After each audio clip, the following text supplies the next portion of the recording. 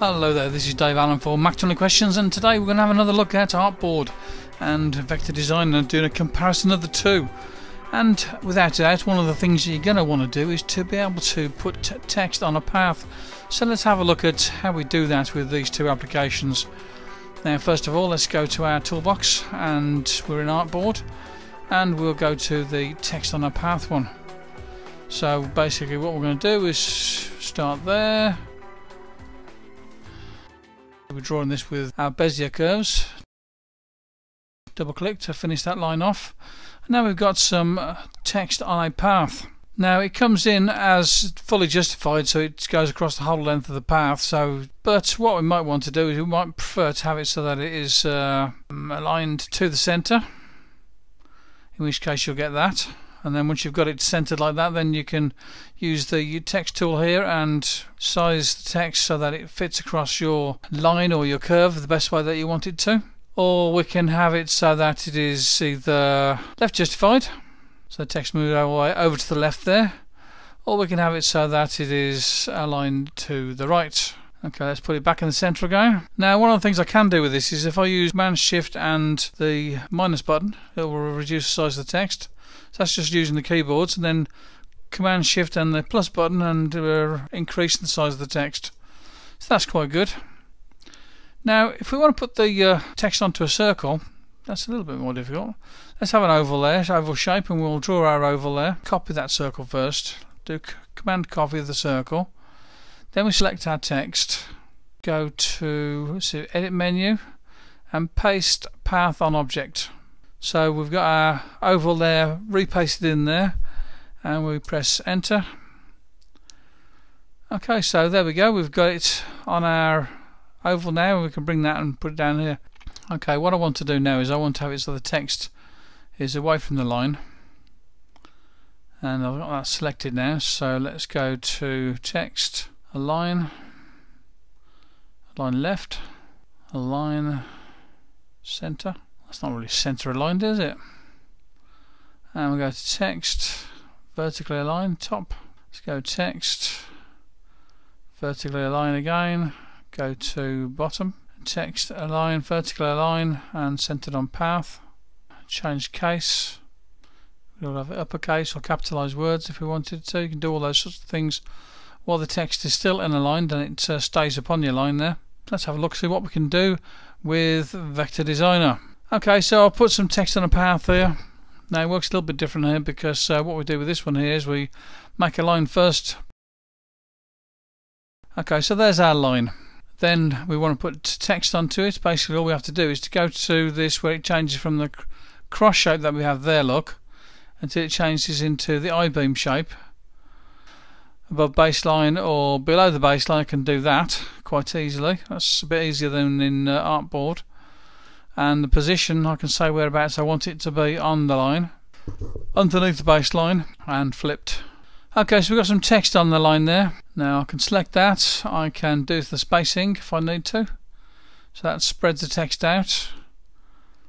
That says where the text is going to be in relation to the line.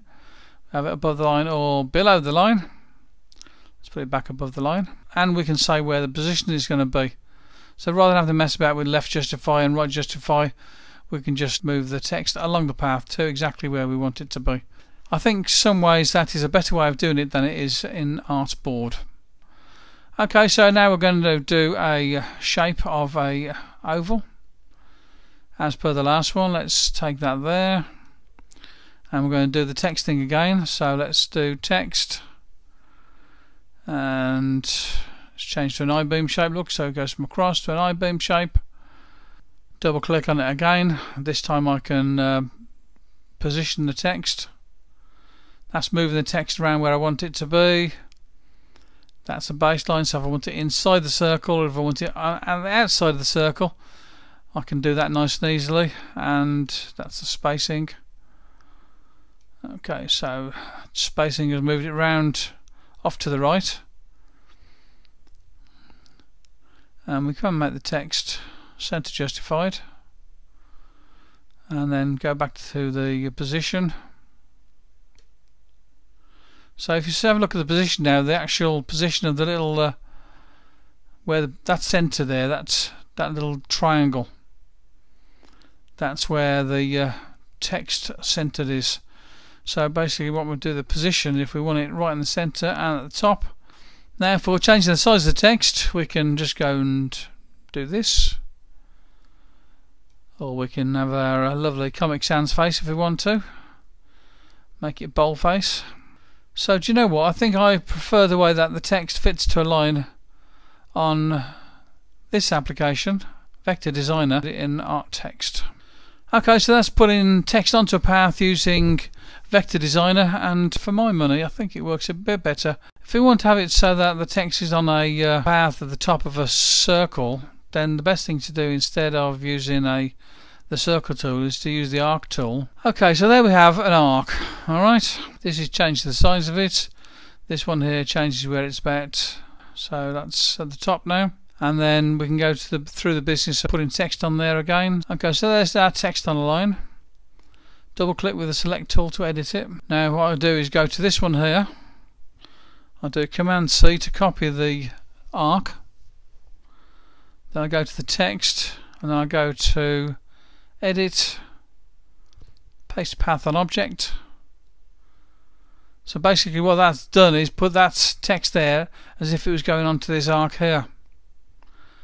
And then once we've got that there, we can go to text and tell it to align to the center instead of justify. We can make our text bigger so that it takes the whole of the arc if we want to. We can change the font to a different type of font. So you can accomplish the same sort of things in Artboard as you can do there in Vector Designer, but I think it's a little bit more difficult. On the whole, I think a lot of things are a little bit more difficult within Artboard rather than Vector Designer. But on the other hand, it does do a few more things than Vector Designer does, so maybe there you go again. Another reason why you might have both of these applications in your graphics design toolbox.